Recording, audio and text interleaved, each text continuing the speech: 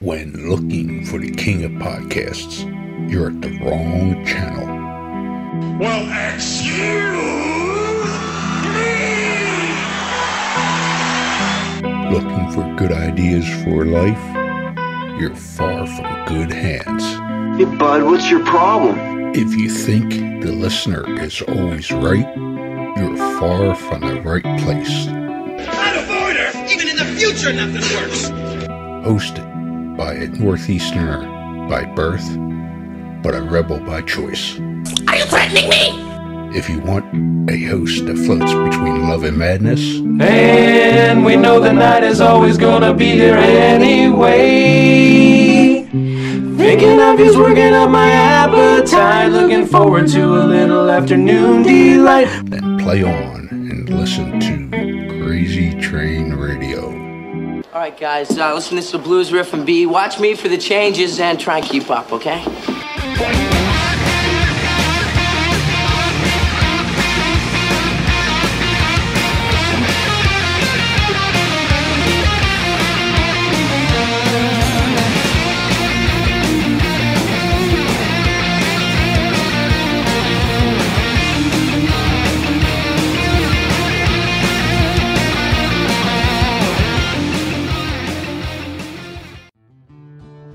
Warning, creators of this game do understand the subject matter may be offensive to some, but they do honor the families and people that have been affected by these real-life tragedies that these individuals have caused.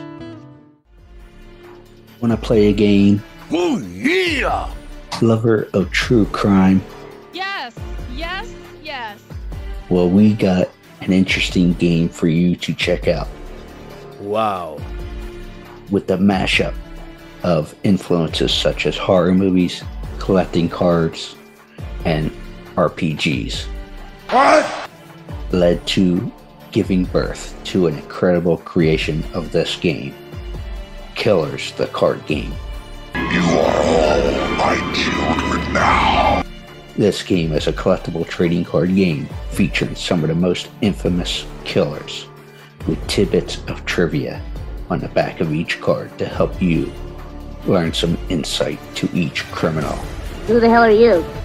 Let's not forget, during the game, cops will be chasing you and these criminals. I'm a cop, you idiot! However, check out their website listed through all social media today, which can be found under Killers, the card game. Am I on the internet? I want to play a game.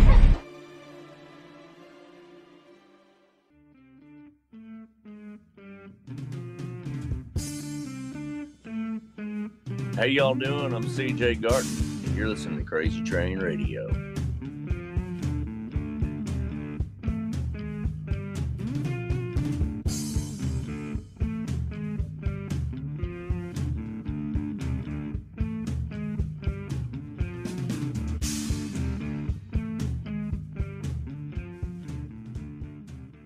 Hey folks, it's your least favorite host in the podcast world, the Croc, Jonathan Steele. And boy, do we have a good one for you today.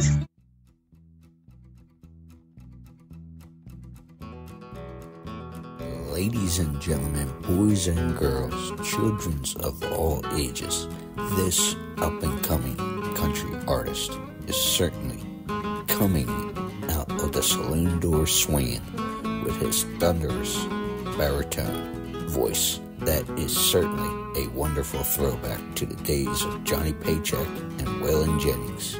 This next guest wrote songs as country epics that easily outduel some of the biggest names in the game. And let's jump into it and welcome Mr. CJ Garton. So, Mr. Garton, how the hell are you? And first of all, I should say congratulations on winning week 2 for the Indie Country Showdown. Oh, thank you guys so much. I appreciate it. I'm doing pretty dadgum good. The weather's great, and I'm happy to see it happening. Well, I got wet weather today, so. It's been rainy, but at least it ain't 30 degrees or 20 degrees anymore right now. Yes, sir. I'll take that. So, for those who aren't familiar with the Indie Country Showdown, Mm-hmm. it consists of 4 weeks of intense competition at Center Stage Live with 20 rising indie artists from the Nashville region, and winners are chosen by a mix of fan votes and industry professionals. Grand prize is a recording session with We the People Music Productions and a single distribution to radio. Did I miss anything here? No. A lot of great contestants, a lot of good folks, and a really good program, I think, for independent artists. Yeah, it sounds like it's a pretty good deal because I know a lot of independents like yourself. So, what would Absolutely. you? It's for independent people, I think it's all about discovery. It's really hard to be able to get the branding and awareness that you need. So anytime you can get with somebody who has the opportunity to help put you out there, and the more people see you, the more people know you exist, then the more opportunity you can have. I've been on quite a few different labels in town, and I was kind of deemed as being too country for country music when I moved here. Hold on, there's two country for country, and people Yeah, are that's put in boxes. People in boxes with music. The hell? I know, What but in the it's okay blue though. hell?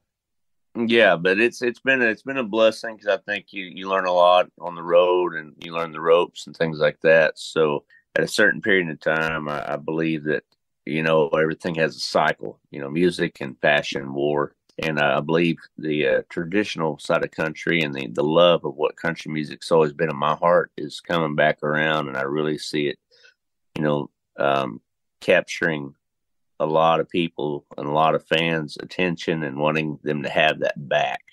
They're kind of really fighting for the country. And when you're saying traditional, would you, if I'm wrong, please correct me. Would you be saying something along the lines of, say, a Willie, Waylon, those style of Absolutely. country musicians?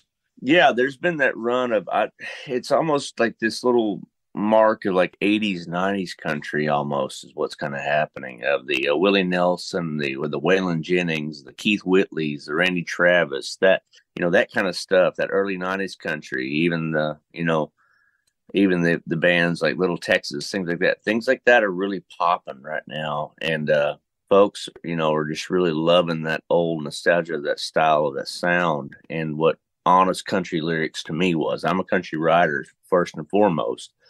I was doing that before I knew I could even sing. And so there's a lyric that delivers, an honest message to the hardworking man and woman out there in America, the American pride, the situation of things that we deal with daily, um, you know, and I believe that people are really struggling to want to hear that again, wanting to find that in their music. Well, you know what's kind of funny there, CJ, and I was thinking about it, which is scary when the two or three working brain cells tend to do that in my head, in that 6 inches between ear to ear. A lot of space to bounce around there. But when we're talking the old school country like that, the thing that always amazed me is the love of vinyl coming back in recent years. Absolutely. Which, speaking of which, you have one, Tales of the Old West, which on CD, vinyl, and streaming. So why did you combine all three? Well, for me, I've always wanted to do vinyl. I was sneaking in, stealing Grandpa's records and getting in trouble. And he'd have 8 tracks and vinyl and cassette, and he even had reel to reel. And I would sit there and play that stuff, and it was his music closet, and they had those things stacked up, and they'd have recording devices, and they played and recorded music as well, but they did more for fun entertainment, because we catered at the ranch a lot, and we'd have big old events and things like that, and they'd so when I was a little bitty, I've always just loved music. So I'd sneak in there and I'd be listening to Marty Robbins' Big Iron or something crazy like that. Or I knew who George Morgan was before I knew who Lori Morgan was. And I loved the sound. There's a warmth that you could feel whenever you're sitting there. And I told myself I was always going to make a vinyl record, but for years when I was on a label, it was just too expensive to do for the type of production they're wanting to do. And so when I broke off and started my own label in 2019, about 3 months before 2020.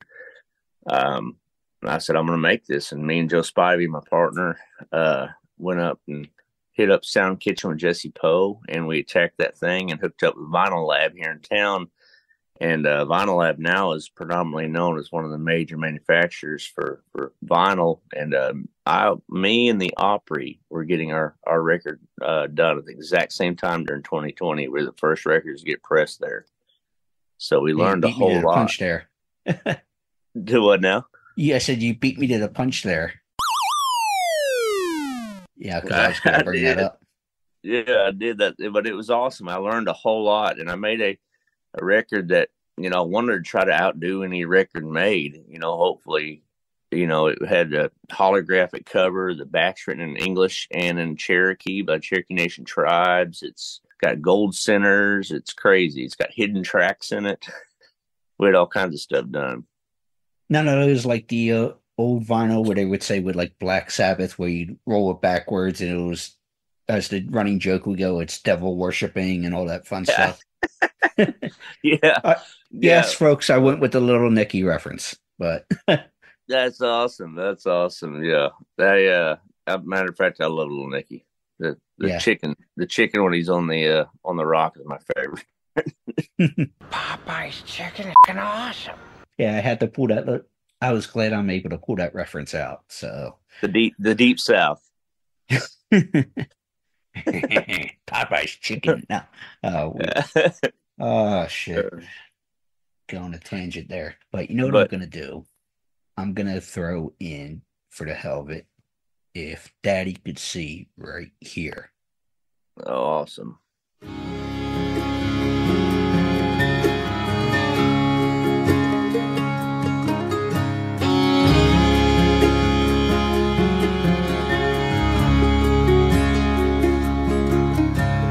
From a small town, I came from nothing. With these two hands, I sure built something. If Daddy could see, he'd be proud of me. A little hard work never hurt no one, is what he'd say when we were growing up. We were dirt floor poor, but we never went hungry. I'd spend my days baling hay and sacking groceries at the IGA, scraping to save every penny I had made. I finally saved enough for my first Ford. It was an 84 step, side two-door. Then I took off, chasing my dreams. I'm just a boy from Oak Creek County. I grew up with these woods around me. I'm a wild-eyed southern child. I'm an Okie. Folks had always said never amount to nothing. Daddy's built and Mama's loving. He made one hell of a man out of me. Oh, if Daddy could see, he'd sure be proud of me.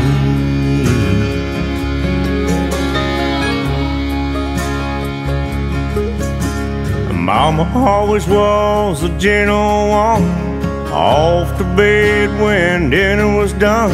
She tucked me in and kissed me on my cheek.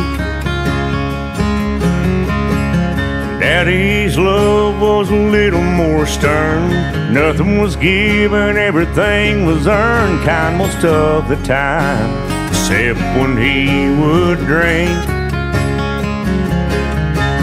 He taught me how to hunt, be a God-fearing man. He'd take us fishing every now and then. Those are some of my favorite memories. college. He had a degree in hard work and elbow grease. Everything he learned, he handed on down to me. I'm just a boy from Cherokee County. I grew up with these woods around me. I'm a white-out southern child, I'm hokey. Folks would always say never amount to nothing. Daddy's built and mama's loving. It made one hell of a man out of me. Oh, if Daddy could see, he'd sure be proud of me.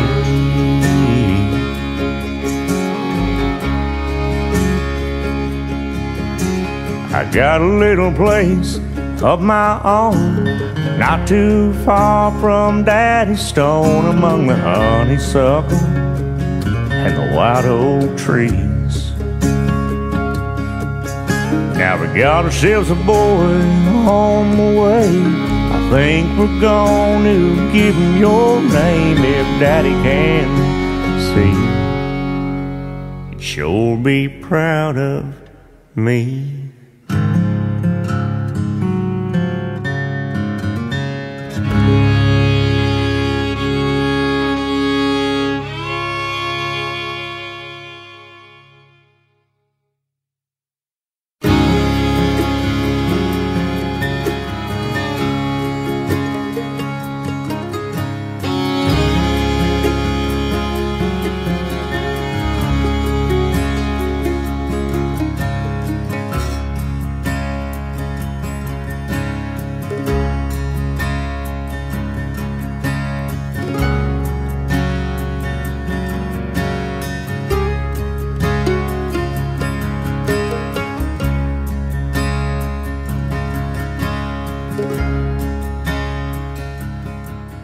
Coming out of If Daddy Could See from Tales of the Old West, CJ Garton. So, doing you a little reading on this interweb thing, which is quite scary because we know everything 100% is true. But you did mention it earlier, being a ranch kid. So, what did you guys do out there at the ranch? Tried to hide from Grandpa so we didn't have to work, but it didn't work very well. But we did a lot of cattle, raising cattle. We always had cattle on the ranch growing up. I remember that, being a little bitty kid, horses. My grandpa used to also do race horses, and so we would train horses and break horses and run cattle, and we had a lot of property out there. And so whenever you have that much work to do, everybody does it. It doesn't matter what age you are. So somebody's doing something. Yeah, being 5 or 6 years old, I was always out there helping bale hay or riding, working, feeding cattle. And I remember being a little kid, I hated them cattle. I did. I hated it. But it's funny because as I moved away, I miss that. I miss that atmosphere. I miss, waking up and dealing with that because we'd have to break ice in the winter. It was always something caring for them. And we go back to the ranch, still and check on the things and do the work around, the holiday seasons and stuff like that. But I never realized it'd be something that I do miss, that I guess the habit of doing it every day. Home is where the heart is. Exactly. One of the things I was actually listening to a little while ago before we jumped on here was that when you moved to Nashville, you actually owned a school bus. So what was the story behind that? Well, I went to the tractor auction. I knew I needed something to live in and something to ride around in. I had to haul everything, and I didn't have a lot of money. I got out of the Navy, and after I gave my grandma, oh, thank you so much. I gave my grandma the majority of what I had because my dad's house had burnt down. He had passed away, and then my grandpa, my grandma was married to my step grandpa, passed away from a heart attack. So there had been a lot of trauma in a little period of time, and my grandmother was kind of in a situation where she needed some funds, and so I took the money that saved it from the military and doing a little bit of work, gave it to her. I left Nashville on towards Nashville for 800 with about $800 in my pocket. And I bought a school bus from the tractor auction. And we loaded that thing up, wrote tag and wagon on the side of it, being funny, and ripped the seats out of the back of it and put in basically like a living room and loaded up all my gear. And I hauled tail to Nashville. And next thing you know, it was on. Yeah, I thought that was pretty funny of a story when I heard that. But you've been there, what, 15 years or so, give or take? Yeah, about give or take. It's been closer to probably about 17 now. Okay. What's the biggest change you've seen since being in town? Oh, boy, everything. I mean, when I first moved here to Nashville, the town was like that big city idea, but it was still more of a small town. Too big to be small, but too small to be big kind of deal.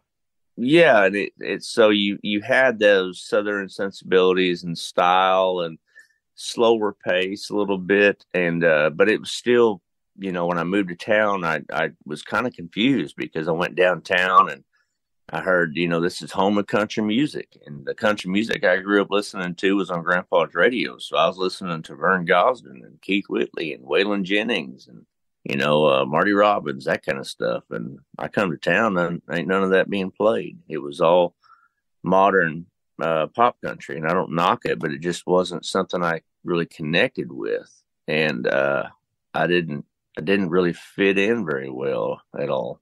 I had to ease my way into finding people that have been around here quite some time and are legends in the business. And I met, like Merle Kilgore before he passed, and Judy Kilgore, and Joe Spivey, who's, Time Jumpers, and a lot of those legendary names who knew Nashville for what it was. And very shortly after I was here, a couple of years, it kind of did a transition and change. And now Nashville feels a lot like just a big city. Yeah, I've heard that. And it's amazing, not just country music, but it's all genres seem to come to Nashville to record and do a lot of business down there. Yeah. So the other thing that I wanted to bring up, which I thought was kind of cool, I've seen only pictures of it, but your guitar is custom, but based on the ranch you grew up on. So what was the idea behind that? Well, it's crazy because I went to the NWTF one year, and I met a guy, and it said Garton Originals over the top of his thing that he was doing there at the National Wild Turkey Federation, for people that don't know what the NWTF is. And it was all custom woodwork, and the woodwork was just absolutely phenomenal. Come to find out, you don't get Garton, there's not a lot of Gartons around. So I was like, I might be related to this feller. So we got talking, and we were related, and he was a distant relative, and that lived out in the West Virginia area, and we're in Oklahoma. And the way that story goes is the wagon broke down of half the Garton clan, and they stayed there, and the others went on to the Oklahoma Land Run.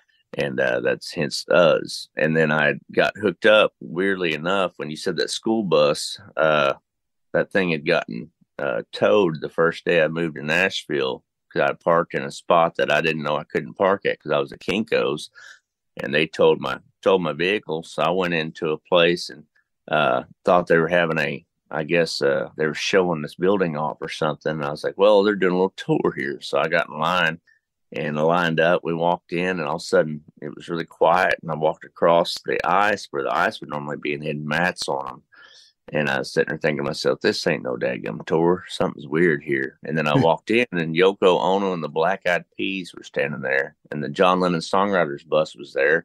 And I turned around, looked around, and these people opened the door for me and handed me a bag. And I was talking to this fella next to me, and I said, he's like, you don't know where the hell you're at, do you? I said, I have no idea. He goes, you're at the private event for the owners for NAM. He goes, all of us own companies. He goes, and this is the private event they host for us. He goes, how you doing? I'm so-and-so. I own any ball guitar strings. And I'm like, what? So I ended up meeting the owners of all these companies, and I ended up getting 14 sponsors, my guitar case, my strings, all these sponsors the first day I was in Nashville. Nice. So, yeah. Great place, so right? Right place, right time. Yeah, it was. So long story short, I put Garton Originals together and my guitar sponsor that I got the first day I moved here, and they made that gorgeous guitar for me. I told them I wanted something that reminded me of home and my heritage, something that, you just can't pick up anywhere. Nice. Well, what's next? Obviously, we got the finals of the contest coming up, but what else do you have going on past that, looking into the spring, summer? Well, we obviously always got tour dates. We're always reaching out. It's being an independent artist. That's another tough thing is trying to, manage all of it. And booking is one of my least favorite things to do so we're filling our dates up. We always welcome anybody that want to entertain having us out. If we can afford to get out there to do so. Right now we have a couple singles coming out. There's a song off an old album called "The Devil Brought You Roses" that'll be dropping here pretty soon. I think on like the 14th or 15th of March, and then we have another one on the 29th, "Devil," which is on the Tales of the Old West record. And then we've got quite a few. What we're kind of planning on doing is dropping songs about every 3 weeks to a month on Spotify and streaming to help increase those numbers and give people plenty of content, because Lord knows we got a lot of music. We're just trying to find the right way to deliver it. Absolutely. CJ, thank you so much for the time. Good luck with the contest, and stay in touch. Oh, man. Thank you, brother, for having me. You've been blessed, and y'all be good out there, if not be good at it. I'm going to pretend I know what I'm doing. I'm going to pretend to be good at this whiskey over here in about 20 minutes or so. Absolutely. Tear it up, brother. Right on.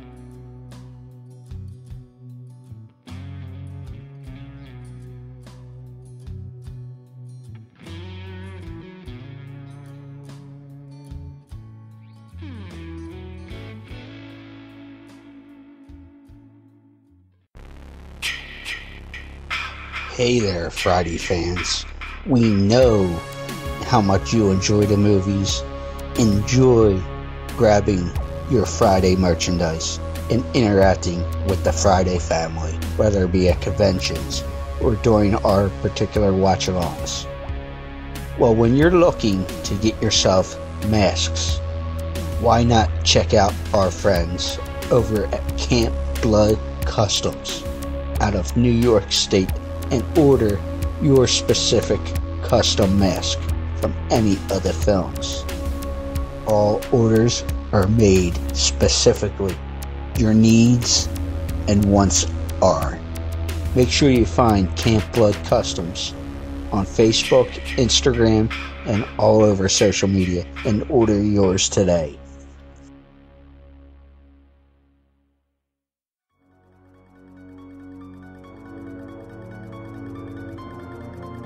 Hi, this is Christina Klebe. You are listening to Crazy Train Radio. Get ready for the ride.